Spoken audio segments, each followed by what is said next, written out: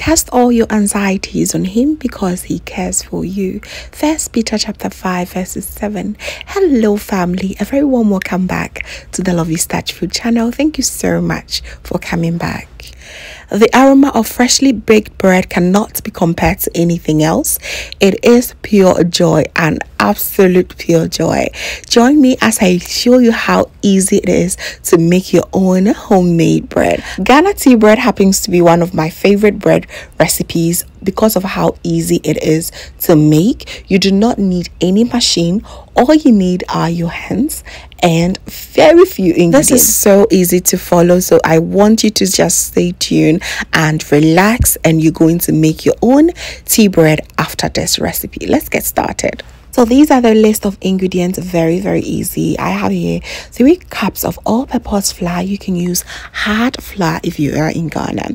And I also have 2 tablespoons of sugar, a teaspoon of salt, a teaspoon of nutmeg, half cup of melted butter, 14 grams of instant dry yeast, and some lukewarm water. So I'm now going to add my salt to the flour and mix everything together before I go in with my nutmeg and instant dry yeast and the sugar. This is because I do not want the instant dry yeast to come into direct contact with the salt. The yeast always prove faster with direct contact with the sugar instead. So this is exactly what I'm going to do. So I'm going to mix everything up and then go in with my melted salted butter. All right.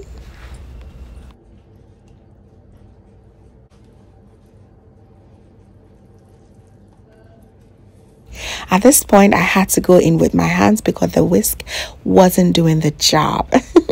Okay, so that is why I told you this recipe, all you need are your hands, no machine, and you're good to go. Okay, mix everything and then go in with water. It's best for you to go in with the water bit by bit because that's the only way you're going to know the exact texture you are going for. It might end up being runny and that's not what you were looking for.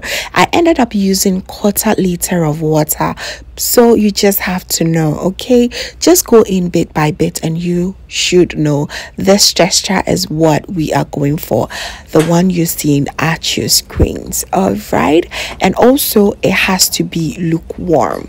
All right, so now it's time for me to clear up the surface. It is important to use a very clean surface. Okay, so now what we're coming to do is to knead the bread, and we have to have a little bit of flour on the surface, and this is what we're going to do. Okay, we're going to create some gluten, some strands of gluten in this bread. Gluten is what makes this bread very, stretchy. All right, so this is not a gluten-free recipe. It has gluten. It has to have that gluten. That is what makes it extra good and more authentic. Okay, so you need to go ahead and stretch the bread as you see.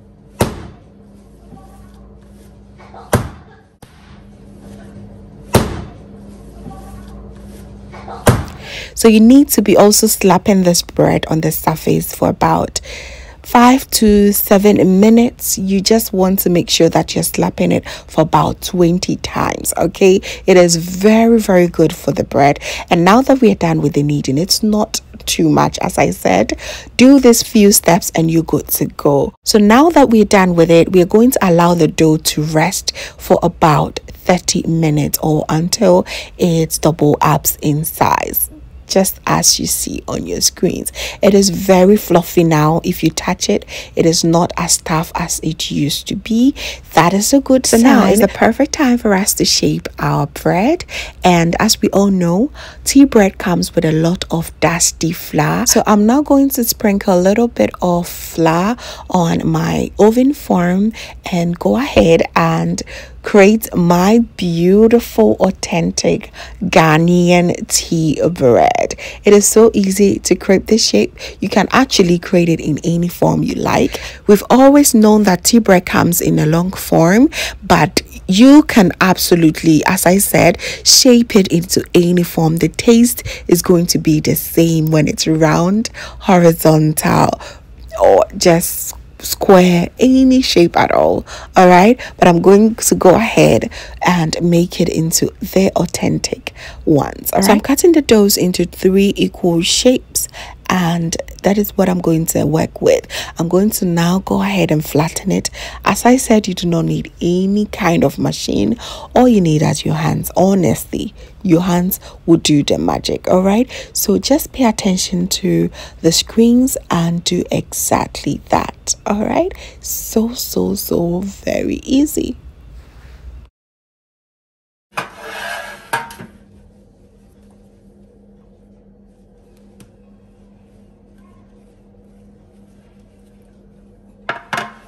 Please fam, if you are loving what you're seeing, please do not forget to give me your thumbs up. It just gives me motivation to create more of these videos, okay? And also comment below and share to a few friends and family as well. All right, you just have to flatten the dough just as I did, and I did with my hands. I didn't even use the roller.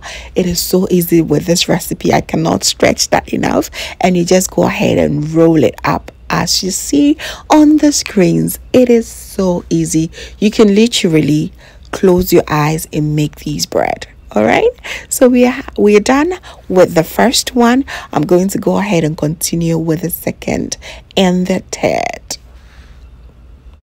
Does this look like something you can do? I answer absolutely yes. It is just so easy, so go for it. So now that we are done creating all the shapes, I'm going to sprinkle a lot more of the flour, and again I'm going to go ahead and cover it and allow this to rest until they also double up in size.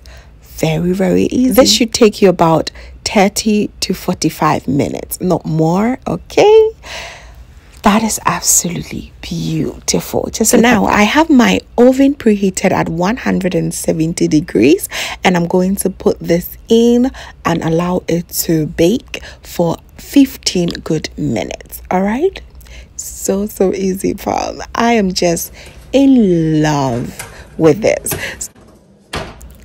So after exactly 15 minutes, this is what we have. Absolutely gorgeous. I am just so in love. The aroma is just so good. All you want to do is eat them all, but you know what, it's very hot, so just allow it to cool down a little bit before you enjoy it. Oh my goodness, you can easily enjoy this with some butter and you're good to go. It's so good, but I was craving for some chibo, so I just had to fix this quick. I had some sausages and just some red onions, a little bit of seasoning. You may also use just salt and you're good to go. Oh, we are going to fry these babies. Absolute delicacy. And the aroma of the fried eggs, freshly baked bread. Oh, that morning was just the best. The kids absolutely love this. Ghanaians and eggs, when will this stop? This was just so good. And just look at our bread, they were just perfection. It was just so good. Look at that, just have a look at that.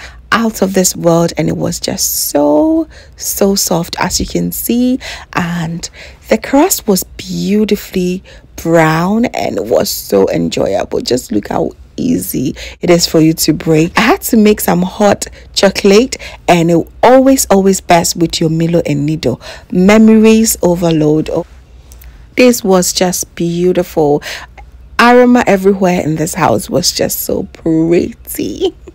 So there you have it, family. I hope you really going to try this tea bread recipe. It is so easy, very simple to follow, and you're going to get it right. Do not doubt yourself. You can make it, and let me tell you, it's a beautiful feeling to be able to make your own bread at home. Thank you so much, family, for watching. I really appreciate your time. Please do not forget to give me your thumbs up, share to a few friends and family. And if this is your first time here, hello, my name is Lovia from Lovystouch. My main goal here is to cheer you up into making your own delicious meal right at the comfort of your home. I also love to share kitchen related motivational videos, so please come on board and subscribe. So join the family for amazing new recipes every week. Thank you so very much, family, for watching once again. And please do not forget that you are so beautiful just the way you are. See you in my next one. Have a blessed day. Bye.